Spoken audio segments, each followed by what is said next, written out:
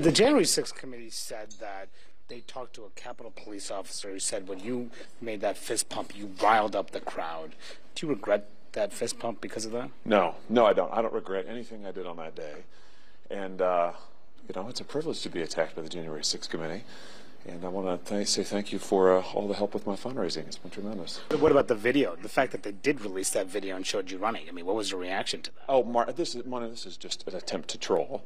And listen, I don't regret anything I did on that day.